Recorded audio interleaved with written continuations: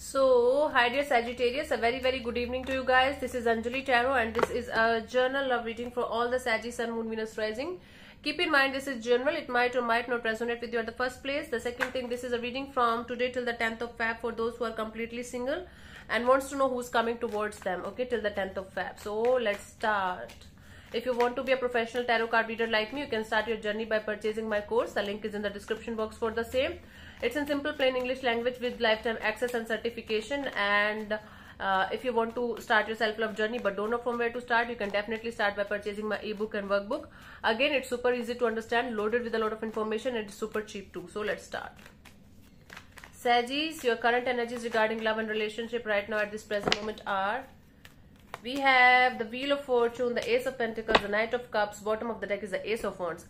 I think Saggies, you are ready for love. You are kind of ready for love. You are telling me Ace of Pentacles, Ace of Wands. These are two aces.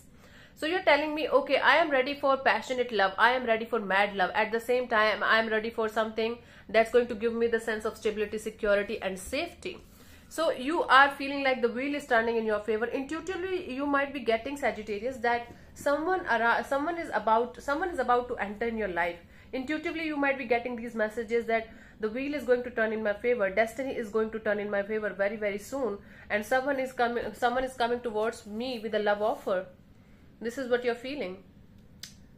Wow, you're open for love. You're open for true love. You are open for sensible love, mature and grounded love, at the same time emotional as well, at the same time passionate as well. It's like a mixture of everything that you want, and at the same time you feel like you should not be mad, or you should not be crazy, or you should not be immature. Wow, you're giving me all the emotions, all the colors about love. Let's see who's coming towards you till the 10th of Feb. We have the King of Wands and the Nine of Pentacles and the Two of Wands. Wow.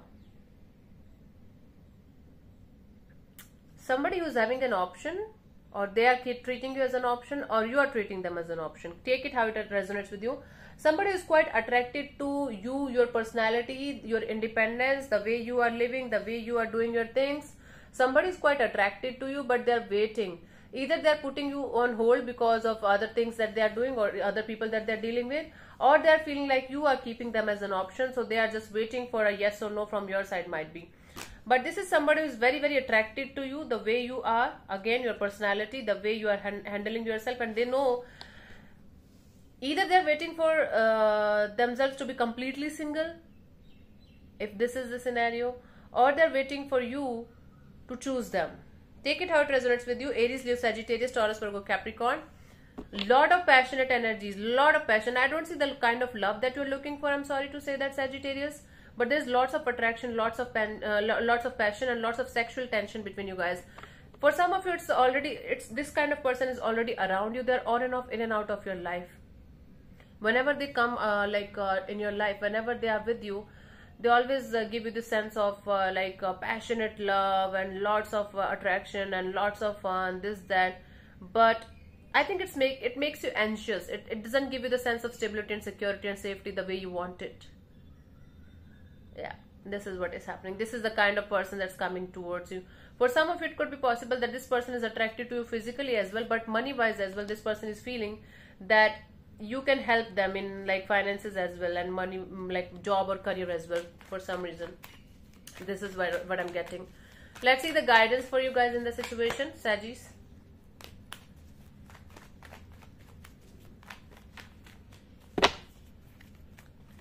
We have the Knight of Swords, the Ten of Swords, and the Knight of Pentacles. Take it really slow, Sagittarius, because you might end up being in a disaster again, and then you're going to blame the universe for that. Because someone is coming in too hot and coming in with a very hot energy, very intense energy, and they're like, okay, all over the place. They are going to sweep you out of your feet, and good chemistry, good physical chemistry, sexual chemistry. But look out for the patience. Look out for the patience, look out for the maturity, look out for the grounded energies, look out for the stability, safety, and security. Look out. Okay, whenever somebody's around you, if you are feeling anxious or sad or depressed, or you're feeling good and positive and you are feeling like this person and you have a good sense of stability and maturity and groundedness, always sense the energies of a person. If that person is making you restless, you can't sleep at night, you can't stop thinking about it, and it is giving you restless, painful kind of energies of, oh my god, they might be cheating on me, they might be doing this, they might be doing that, that person is not good for you at all. Leave that person with the immediate effect. The person that's going to give you the sense of security, safety and stability, the sense of like, yes, even if we are not talking, we are good, I think that is the person for you. Yeah. So anyway, thank you so much for tuning in, Sagis. I'll see you soon in the next video. Bye bye, take care, God bless you, namaste.